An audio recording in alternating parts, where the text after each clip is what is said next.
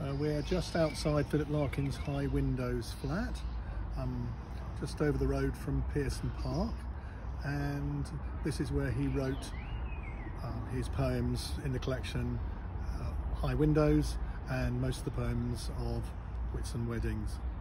And the big trees that are really coming into leaf now were the subject of a poem, The Trees. The trees are coming into leaf, like something almost being said.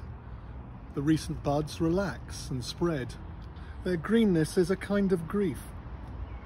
Is it that they are born again and we grow old? No, they die too. Their yearly trick of looking new is written down in rings of grain.